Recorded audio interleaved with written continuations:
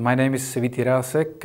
I come from the Czech Republic, from Prague, from the Institute of Physics, where we are developing the chemical laser. So we are the Department of Chemical Lasers, and we have been using CFD modeling for about 10 years. And for about 5 years, we are using the CFD-ACE Plus package from ESI Group.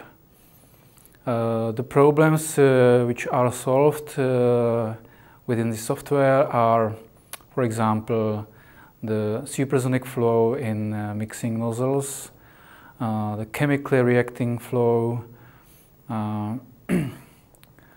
the extraction of light emission from the optical cells, and also plasma chemistry applications. We use chemistry module, heat module, plasma module, electric module in the CFD-ACE package. I make the geometric grids myself. Maybe everything I'm doing myself, because I'm the only modeler in our department which is predominantly experimental.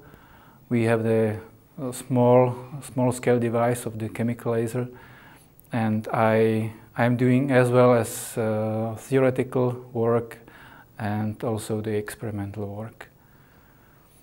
So the modeling is at first the support for the experiments, and the modeling also help to explain some features which are not common to measurement.